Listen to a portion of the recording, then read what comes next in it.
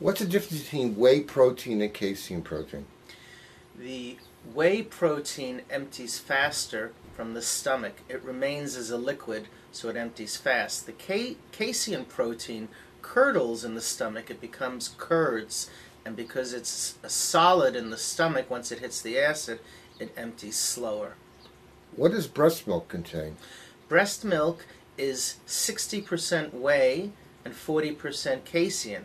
Because it's whey predominant, it empties the fastest of all formulas.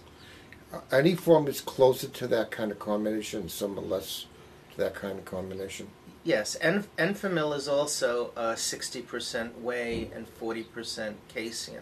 What about Similac?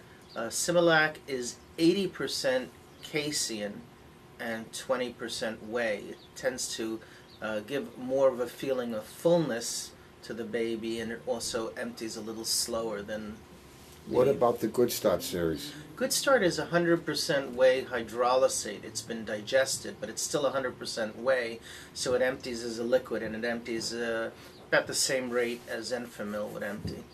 Would it make the most sense to copy Mother Nature, or are there reasons why you can vary from it to make more sense? Well, it makes the most sense to copy Mother Nature. There's a reason breast milk is 60% whey and 40% casein. It empties quicker, and then babies are hungry again to eat every couple of hours.